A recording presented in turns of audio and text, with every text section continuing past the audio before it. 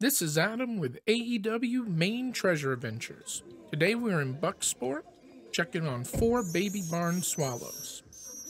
Baby swallows usually hatch in May. The eggs incubate between 13 and 17 days and fledge after 18 to 24 days. Their nests are made out of mud pellets, hair, grass, and feathers.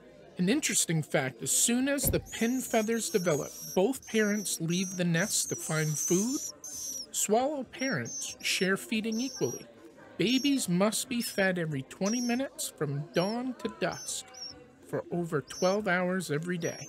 Unfortunately, if one parent dies, only 2 babies will survive. If one of these babies fall out of the nest, it is okay to touch them and try to put them back in the nest. Birds do not abandon their chicks if they happen to smell differently. That is a myth. AEW out.